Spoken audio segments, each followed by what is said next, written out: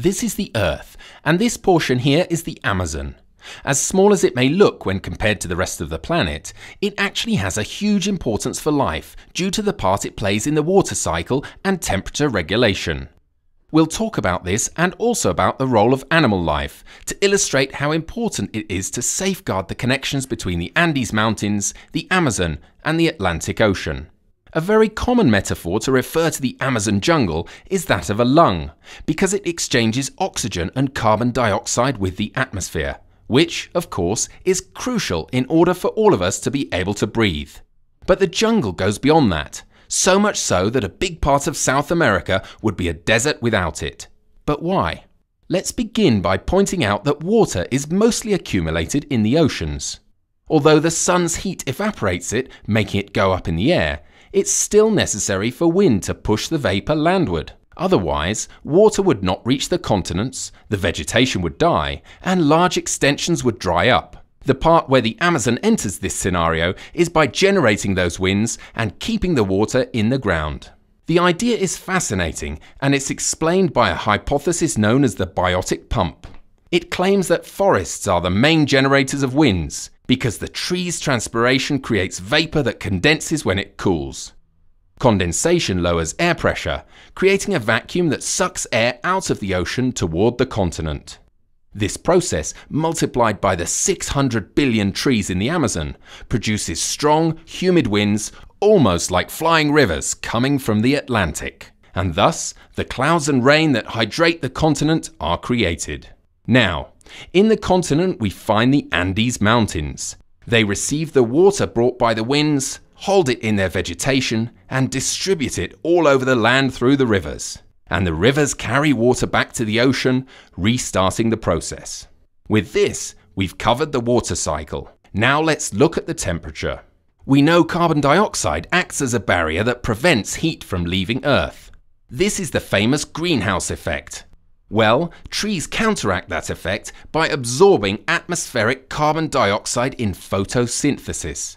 Via this process, aided by underground carbon dioxide deposits, the Amazon removes more than 1 trillion tons of this gas every year, thereby delaying global warming, which is a consequence of our excessive production of greenhouse gases. There's another way the Amazon regulates temperature, by making clouds. It turns out clouds, especially the whiter ones, reflect sunlight, preventing it from reaching the ground and heating us too much. The thick Amazon rainforest stores large amounts of water in its roots, so evaporation and plant transpiration generates 7 times more vapor than does the ocean, which means many more clouds that reflect more sunlight. In short, regulating the amount of oxygen and carbon dioxide, keeping temperature within certain limits, and participating in the water cycle by creating winds and keeping water in the ground are some of the functions that the Amazon performs in tandem with the Atlantic Ocean and the Andes Mountains. However, we still don't have the full picture. What are we missing? Animal life. We've all heard, for example, about the importance of birds for the dissemination of tree seeds. But every animal, every plant, every insect, even fungi and minerals, all of them play an important role in Earth's physical, chemical, and biological processes. Because, looking at it from a broader perspective, the Earth is one single system, a self-regulating organism. Every being that lives on Earth is therefore a part of the big planetary organism, so the resilience of the whole depends on the participation of each one. Animals make a notable contribution with their possibilities of movement and metabolism, but there's one particular animal capable of transforming Earth in previously unseen ways: humans. Humans and Earth. The world is inhabited by various cultures with diverse customs and beliefs. The Amazon natives, as well as Western society, are human groups that, like all of us, are part of the big planetary organism. But these two groups' customs and beliefs imply very different relationships between them and the rest of nature. What kind of relationships have they had with the Amazon? Let's start with the indigenous peoples. Although there are more than 400 different cultures living in the jungle, all of them actually share a common way of relating to nature. In their thought and their practice, they become one with the air, the water, the vegetation, and the animals. So they acknowledge that their bodies and their very lives are interdependent with the jungle, and therefore act as the jungle's partners. For thousands of years of ties between the Amazon and the indigenous peoples, life has been completely sustainable in all its diversity. It would be a mistake to assume that they managed this by refraining from transforming nature. There's evidence that 1/10 of the Amazon highlands used to be fertile land developed for human use. We also know that they have influenced the selection of species for ritual and culinary use. After all, they reached populations of millions living in the forest. How did they achieve this balance? With knowledge. Indigenous education prepares individuals to live in harmony with their natural and social surroundings. It teaches respect for the cosmic guardian spirits, and this leads them to use resources responsibly and to understand that consumption affects the flow and distribution of energy in the global system. As a result, their practices are consistent with these ideas, and they seek to preserve the balance that their actions touch. So, for example, the Amazon natives used to resettle every 20 years in order to let nature regenerate. What about Westerners? Well, their relationship has been different. Instead of feeling integrated in a totality, Westerners have thought of themselves in an isolated manner. In their process of cultural construction, they often create a particular dichotomy between nature and society. They insistently resort to nature for raw materials to build and sustain the space they've made for themselves, the city. For this reason, the Amazon has served them as a source of wood and oil and proved an obstacle to the raising of livestock, to name but two of the processes that end up destroying the balance between the forest and its creatures. It has been, in sum, an incomplete understanding of natural balance with undesirable consequences for life. Only now have Westerners begun to realize the importance of sustainable growth for their civilization. For that precise reason, we have started a great, worldwide ecological discussion. Today we want to say that a very important step towards sustainability is ensuring the preservation of the Amazon and its connection to the Andes Mountains and the Atlantic Ocean, because this ecosystem doesn't perform all those ecological functions as just a group of trees and rivers. Far from that.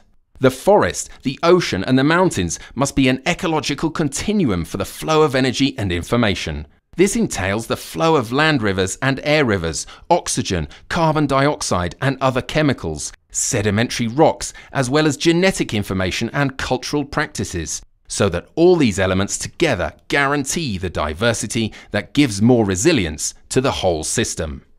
The work done so far has been very important, and a great part of the territory that needs to be integrated into sustainable models has already been protected.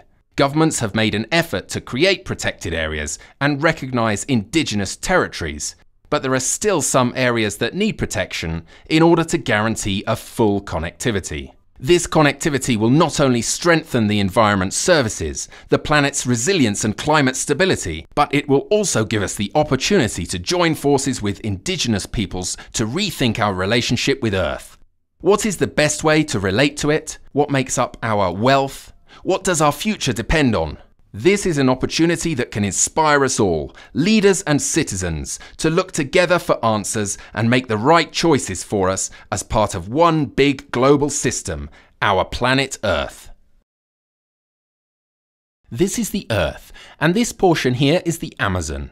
As small as it may look when compared to the rest of the planet, it actually has a huge importance for life due to the part it plays in the water cycle and temperature regulation. We'll talk about this and also about the role of animal life to illustrate how important it is to safeguard the connections between the Andes Mountains, the Amazon and the Atlantic Ocean. A very common metaphor to refer to the Amazon jungle is that of a lung, because it exchanges oxygen and carbon dioxide with the atmosphere, which, of course, is crucial in order for all of us to be able to breathe. But the jungle goes beyond that. So much so that a big part of South America would be a desert without it. But why? Let's begin by pointing out that water is mostly accumulated in the oceans. Although the sun's heat evaporates it, making it go up in the air, it's still necessary for wind to push the vapor landward. Otherwise, water would not reach the continents, the vegetation would die, and large extensions would dry up. The part where the Amazon enters this scenario is by generating those winds and keeping the water in the ground. The idea is fascinating, and it's explained by a hypothesis known as the biotic pump. It claims that forests are the main generators of winds, because the tree's transpiration creates vapor that condenses when it cools. Condensation lowers air pressure, creating a vacuum that sucks air out of the ocean toward the continent. This process, multiplied by the 600 billion trees in the Amazon, produces strong, humid winds, almost like flying rivers coming from the Atlantic. And thus, the clouds and rain that hydrate the continent are created. Now, in the continent we find the Andes Mountains. They receive the water brought by the winds, hold it in their vegetation, and distribute it all over the land through the rivers. And the rivers carry water back to the ocean, restarting the process. With this, we've covered the water cycle. Now let's look at the temperature. We know carbon dioxide acts as a barrier that prevents heat from leaving Earth. This is the famous greenhouse effect. Well, trees counteract that effect by absorbing atmospheric carbon dioxide in photosynthesis. Via this process, aided by underground carbon dioxide deposits, the Amazon removes more than 1 trillion tons of this gas every year, thereby delaying global warming, which is a consequence of our